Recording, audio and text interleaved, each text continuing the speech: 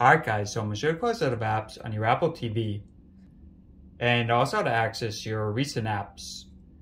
Now it's going to go back to the home screen.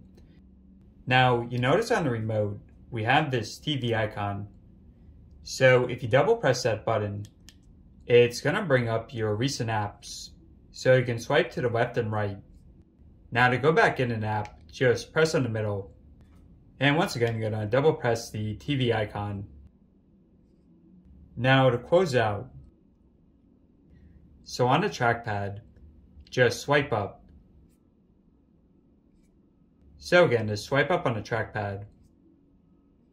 One more thing, so if you go into an app, and once again, go back to your recents.